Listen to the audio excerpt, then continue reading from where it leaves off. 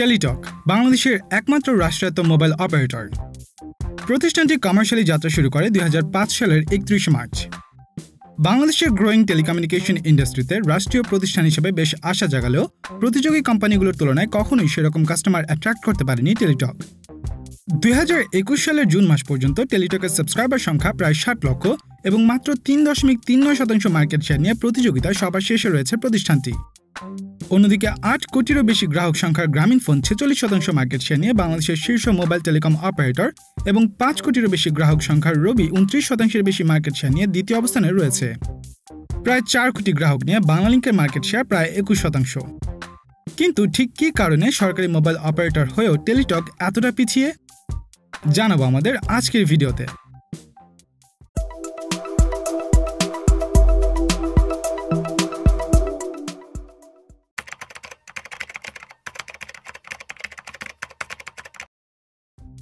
বাংলাদেশের growing telecom sector সরকারের জন্য নতুন একটি আয়ের উৎস হিসাবে কনসিডার করে 2004 সালের জুন মাসে Bangladesh telephone and Telegraph board একটি নতুন প্রজেক্টে কাজ শুরু করে।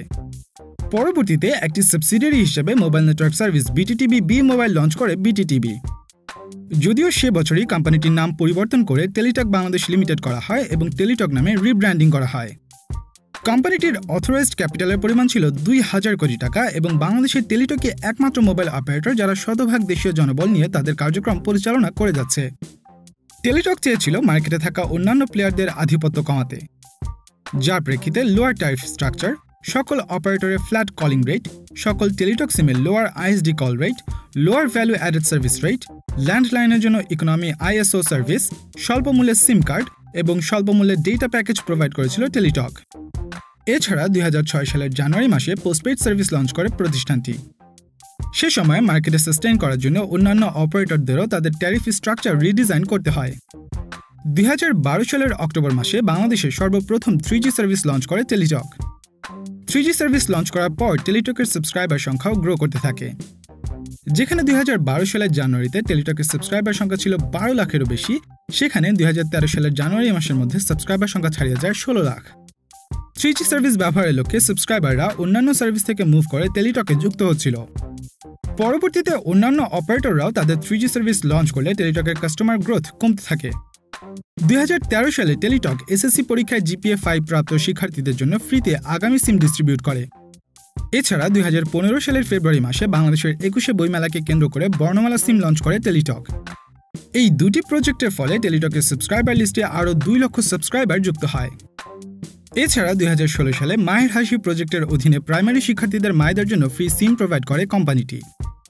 এই প্রজেক্টের মাধ্যমে টেলিটকে আরও 10 লক্ষ সাবস্ক্রাইবার যুক্ত হয়। 2017 সালে টেলিটক নারীদের টার্গেট করে অপরাজিতা প্রজেক্টের অধীনে আবারও ফ্রিতে সিম প্রোভাইড করলে আরও 20 লক্ষ সাবস্ক্রাইবার যুক্ত হয়। 2018 সালের অক্টোবর মাসে টেলিটক তাদের 4G সার্ভিস লঞ্চ করে। ততদিনে দেশের অন্যান্য মোবাইল অপারেটরগুলো তাদের 4G সার্ভিস দেওয়া শুরু করেছিল। সরকারের ইন্টারনেট ভিত্তিক বেশ কিছু সার্ভিসের জন্য টেলিটককে আবশ্যক মোবাইল অপারেটর করে দেওয়া হয়। দেশের প্রায় সকল পাবলিক এক্সামের রেজাল্টই টেলিটকের টেকনিক্যাল সাপোর্ট ব্যবহার করে প্রকাশ করা হয়ে থাকে। টেলিটকই একমাত্র মোবাইল অপারেটর যারা SMS এবং অনলাইন ভিত্তিক দেশের সকল সরকারির পাশাপাশি বেশ কিছু বেসরকারি প্রতিষ্ঠানে জব রিকোয়ারমেন্ট সলিউশন প্রোভাইড করে থাকে। এছাড়া দেশের শিক্ষার্থীদের জন্য সকল প্রকার ভর্তির আবেদন এবং পেমেন্টের জন্য টেলিটক ব্যবহার করা বাধ্যতামূলক করা হয়েছে। এমনকি দেশের বেশ কিছু সরকারি কার্যালয়ের কর্মকর্তাদের টেলিটক সিম কার্ড ব্যবহার করা বাধ্যতামূলক করা হয়েছে। 2020 সালের অক্টোবর মাসে গ্রামাঞ্চলে 3G এবং 4G নেটওয়ার্ক ছড়িয়ে দেওয়ার উদ্দেশ্যে 2204 কোটি টাকার ইনভেস্টমেন্ট প্ল্যান সাবমিট করে টেলিটক। এছাড়া সম্প্রতি Korean tech giant LG টেলিটকের 5G infrastructure develop করার পাশাপাশি তাদের এক্সিস্টিং 3G এবং 4G নেটওয়ার্ককে আরও আপগ্রেড করার লক্ষ্যে $1.2 বিলিয়ন লোন অফার করেছে। দেশের সর্বপ্রথম মোবাইল টিভি সার্ভিসও টেলিটকই নিয়ে আসে। টেলিফ্লিক্স নামে প্রতিষ্ঠানটির নিজস্ব একটি ভিডিও স্ট্রিমিং সার্ভিসও রয়েছে, যেখানে ইউজাররা মুভি, টক শো, নিউজ সহ বেশ কিছু প্রোগ্রাম লাইভ দেখতে পারে। এছাড়া টেলিটকের টেলিটক ভেহিকল ট্র্যাকিং সার্ভিসেস, মাই টেলিটক অ্যাপ, টেলিপয়েন্টস, টেলিচার্জ, টেলিপে এবং টেলিচ্যাটের মতো বেশ কিছু ডিজিটাল সার্ভিসও রয়েছে। টেলিটক যেখানে তাদের কাস্টমার বেস বাড়ানোর জন্য বিভিন্ন নতুন নতুন ক্যাম্পেইন নিয়ে আসছিল, তখন অন্যান্য অপারেটররা তাদের নেটওয়ার্ক ইনফ্রাস্ট্রাকচার আপগ্রেডেশনের পাশাপাশি সারা দেশে 3G সার্ভিস ছড়িয়ে দেওয়ার জন্য কাজ করে যাচ্ছিল।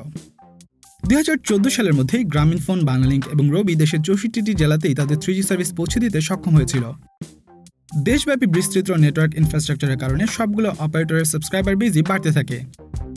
নেটওয়ার্ক এক্সপ্যানশনের মাধ্যমে সাবস্ক্রাইবার বেস বাড়ানোর পাশাপাশি সবগুলো অপারেটরই কাস্টমারদের জন্য বিভিন্ন ভ্যালু অ্যাডেড সার্ভিস ও ফিচার নিয়ে আসতে থাকে।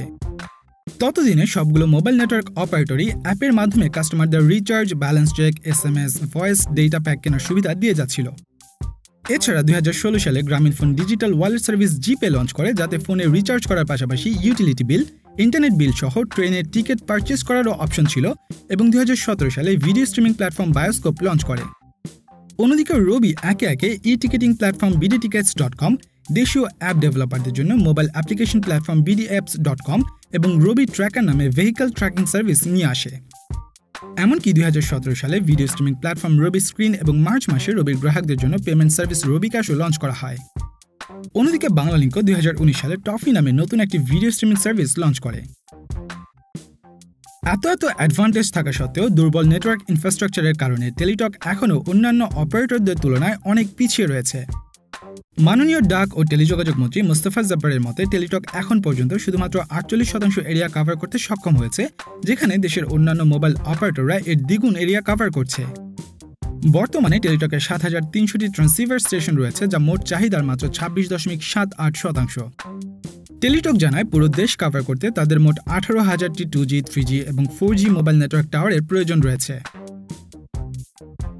মাননীয় ডাক ও টেলিযোগাযোগ মন্ত্রীর মতে ইনফ্রাস্ট্রাকচারের অর্থায়নের অভাব ও চাহিদা অনুযায়ী নেটওয়ার্ক আপগ্রেড না হওয়া টেলিটকের সীমাবদ্ধতার প্রধান কারণ।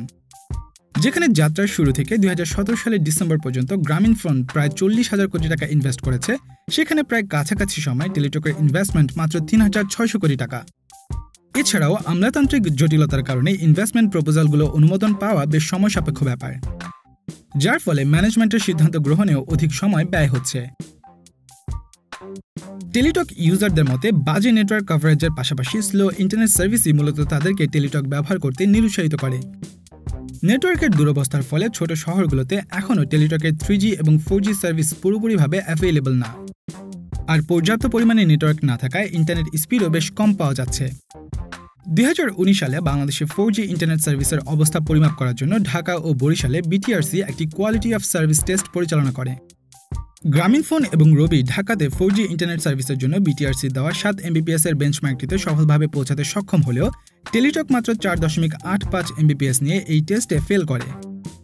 গ্রামীণফোন তাদের 4G সার্ভিস 2018 সালের ফেব্রুয়ারি মাসে লঞ্চ করে, অন্যদিকে একই বছর ডিসেম্বর মাসে টেলিটক তাদের 4G সার্ভিস লঞ্চ করে। এছাড়া অন্যান্য মোবাইল অপারেটররাও টেলিটকের প্রায় 1 বছর আগেই তাদের 4G সার্ভিস লঞ্চ করেছিল। বিটিআরসির তথ্যসূত্রে আরও ফাস্টার ইন্টারনেট স্পিডের জন্য সাবস্ক্রাইবাররা অন্যান্য অপারেটরে সরে আসলে 2017 সালের ডিসেম্বর থেকে 2018 সালের ডিসেম্বর মাস পর্যন্ত এই 1 বছর সময় টেলিটক প্রায় 6,40,000 সাবস্ক্রাইবার হারায়। বিভিন্ন অফার এবং ভ্যালু অ্যাডেড সার্ভিসের মাধ্যমে মূলত মোবাইল অপারেটরগুলো একে অন্যের সাথে কম্পিট করে যাচ্ছে। তারা বিভিন্ন সময়ে বিভিন্ন আকর্ষণীয় ভয়েস এবং ডেটা প্যাকেজের অফার লঞ্চ করে। এদিকে শুরু থেকেই কম মূল্যে আকর্ষণীয় প্যাকেজ অফার করা সত্ত্বেও এক্সপোজারের অভাবে সবসময় কম্পিটিটরদের থেকে পিছিয়ে রয়েছে টেলিটক। বাংলাদেশের টেলিকম সেক্টর গত কয়েক বছরে বেশ দ্রুত গ্রো করলেও তুলনামূলকভাবে এই মার্কেটটি বেশ ছোট। মোট জনসংখ্যার ভিত্তিতে বাংলাদেশের চেয়ে দ্বিগুণ বড় ইউএস মার্কেটে মেজর মোবাইল নেটওয়ার্ক অপারেটরের সংখ্যা মাত্র 4টি। অথচ বাংলাদেশের মতো ছোট একটি দেশে একসময় 6টি টেলিকম অপারেটর অপারেট করছিল। এত ছোট একটি মার্কেটের শেয়ার নিয়ে প্রতিযোগিতায় টেলিটক কখনোই শক্ত অবস্থান দখল করতে পারেনি। গ্রামীণফোন, রবি এবং বাংলালিংকের তুলনায় টেলিটকের প্রমোশন ও অ্যাডভার্টাইজিং ক্যাম্পেইনের পরিমাণ বেশ কম। বাংলাদেশের বেশিরভাগ জনগণই গ্রামীণফোন এবং বাংলালিংকের ট্যাগলাইন ও জিঙ্গলের সাথে বেশ পরিচিত। এমনকি টেলিভিশন এবং প্রিন্ট মিডিয়াতে এখনও প্রায় প্রতিদিনই তাদের বিভিন্ন টিভিসি এবং অ্যাডভার্টাইজিং ক্যাম্পেইন লক্ষ্য করা যায়। সে তুলনায় প্রিন্ট মিডিয়াতে মাঝে মাঝে টেলিটকের অ্যাডভার্টাইজমেন্ট দেখা গেলেও টেলিভিশনে টেলিটকে তেমন অ্যাডভার্টাইজমেন্ট দেখা যায় না বললেই চলে। ট্র্যাডিশনাল মিডিয়া ছাড়াও সোশ্যাল মিডিয়া এবং অন্যান্য ডিজিটাল মিডিয়াগুলোতেও অ্যাডভার্টাইজিংয়ের ক্ষেত্রে অন্যান্য অপারেটরদের তুলনায় বেশ পিছিয়ে আছে বলা যায়। গ্রামীণফোন, বাংলালিংক এবং রবি টেলিটকের বেশ আগেই মার্কেটে প্রবেশ করেছে, ফলে টেলিটকের আগেই তারা বিশাল একটি কাস্টমার বেস তৈরি করে নিতে সক্ষম হয়েছিল। যেহেতু টেলিটক এই মার্কেটে লেট মুভার, সেহেতু তারা এই অ্যাডভান্টেজটি পায়নি। একটি রিসার্চ থেকে জানা যায় প্রায় 50.8% মানুষ আগে থেকে অন্যান্য অপারেটরদের সিম ব্যবহার করার ফলে টেলিটক ব্যবহার করছে না। যেহেতু বারবার নাম্বার পরিবর্তন করা বেশ ঝামেলার একটি কাজ, সেহেতু ব্যক্তিগত ব্যবহার বা ব্যবসায়িক কাজে কেউই টেলিটকে মুভ করতে চায়নি। এদিকে অন্য একটি রিসার্চ থেকে জানা যায় যেখানে মাত্র 2.06% মানুষের ফার্স্ট চয়েস টেলিটক, সেখানে প্রায় 63.8% মানুষের first choice Grameenphone. The daily স্টারের একটি রিপোর্ট অনুযায়ী ফাস্টার কাস্টমার সার্ভিসের অভাবে টেলিটক প্রতিনিয়ত পিছিয়ে পড়েছে।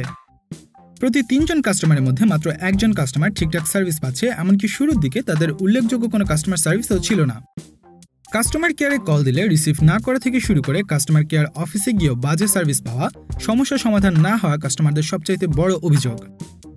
টেলিটকের ফেসবুক পেজে গেলেই দেখা যায় প্রতিষ্ঠানটির কাস্টমার কেয়ারে কল করেও প্রয়োজনীয় সমস্যার সমাধান না পাওয়া কাস্টমারদের অভিযোগ।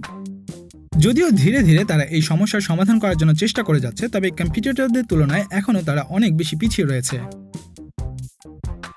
অন্যান্য অপারেটরদের তুলনায় টেলিটকের কর্মী, টেকনিশিয়ান এবং ইঞ্জিনিয়ার সংখ্যায় কম। যেহেতু এটি একটি রাষ্ট্রায়ত্ত প্রতিষ্ঠান, তাই চাকরির জন্য রিক্রুটিং প্রসেস অন্যান্য প্রাইভেট সেক্টরের তুলনায় বেশ জটিল ও সময় সাপেক্ষ। ফলে পর্যাপ্ত পরিমাণে জনশক্তির অভাবে ভালো সার্ভিস দেওয়া টেলিটকের জন্য বেশ চ্যালেঞ্জিং একটি বিষয়। এছাড়া পর্যাপ্ত পরিমাণে রিচার্জ পয়েন্ট ও কাস্টমার কেয়ার না থাকাও টেলিটকের পিছিয়ে পড়ার অন্যতম একটি কারণ। বাংলাদেশের টেলিকম সেক্টরের এখনও বেশ গ্রো করার অপরচুনিটি আছে। দ্য ডেইলি স্টারের একটি রিপোর্ট অনুযায়ী বাংলাদেশে 9 কোটিরও বেশি ইউনিক মোবাইল সাবস্ক্রাইবার বা দেশের 54% মানুষেরই মোবাইল কানেকশন রয়েছে। ভবিষ্যতে টেলিটককে বাঁচিয়ে রাখতে হলে প্রতিষ্ঠানটির নেটওয়ার্ক ইনফ্রাস্ট্রাকচার বিল্ড করার পাশাপাশি সার্ভিস ইমপ্রুভ করার দিকে নজর দেওয়া উচিত। এছাড়া সরকারি বিভিন্ন প্রজেক্টে টেলিটকের ব্যবহার বাধ্যতামূলক করা যেতে পারে। এর পাশাপাশি রাষ্ট্রায়ত্ত প্রতিষ্ঠান হিসেবে টেলিটকের জন্য ভর্তুকির ব্যবস্থাও রাখা যেতে পারে।